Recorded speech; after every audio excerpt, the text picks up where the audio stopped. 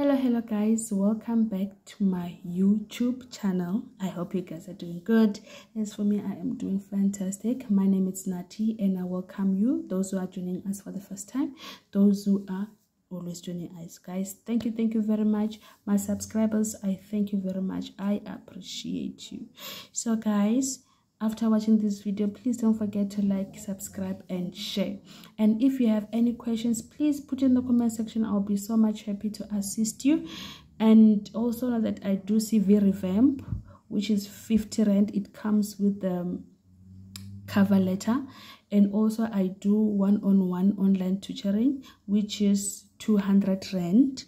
And also I do assignment, which is 150. So guys, if you want me to assist you in either of those, please go to my comment section and put it there. I'll be so much to assist. Okay, so today we're doing questions and answers. So there's a person who asked me, I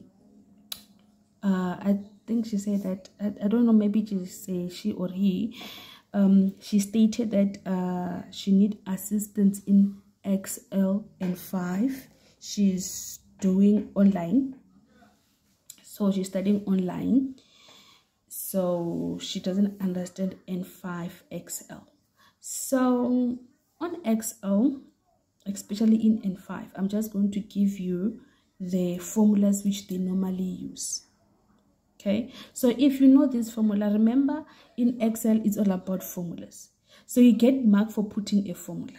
Okay, so I checked the previous question papers, I think 3 or 4 of them. So in most cases they bring if function.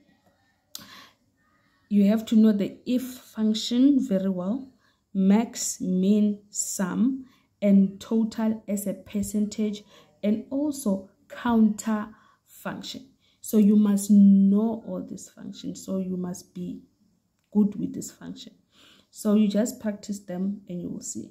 And also be perfect on mail match. Mail match is very simple, guys, so take advantage of it.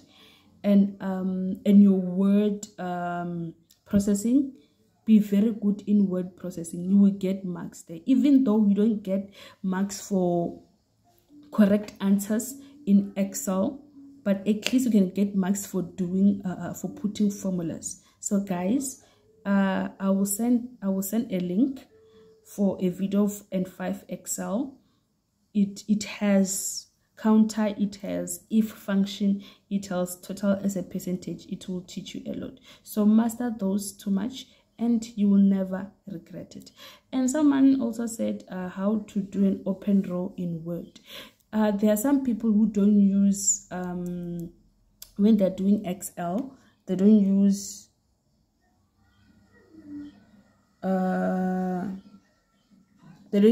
Excel, like Excel page. They prefer to use Word.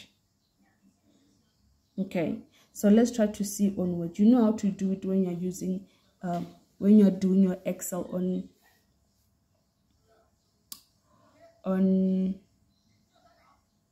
Okay, it's simple when you do it on this one.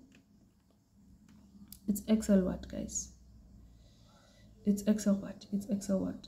I even forgot the name. Let me just call it Excel page for now. Don't kill me. Okay. So when you're doing on Word, what you do, let me just try so you can see.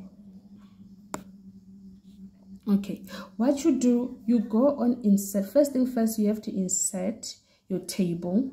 Okay, you insert your table. Here's a table. Then it will tell you number of columns and rows. Let's say it's this name. Then, okay. So immediately after doing like this, guys, it will bring out these table tools, the design and the layout. Okay.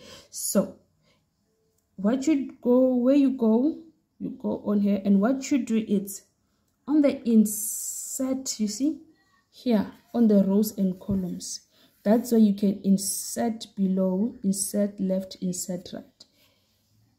Okay, let's insert below. You see, you did insert below.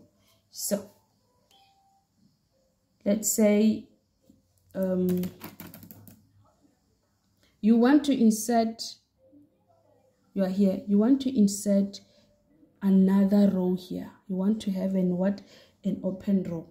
Okay, what you do, you go to right on your computer, you click right, then you go to insert. You see, insert, and here it will show you, it's either you want to insert rows above, insert rows below, then let's say you say insert cell.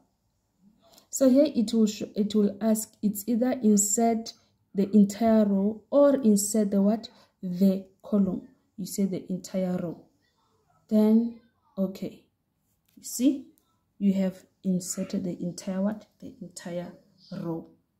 So that's it for your questions for today. So if you still don't understand, please don't be afraid to go in the comment section. I'll be so much to help you. Bye.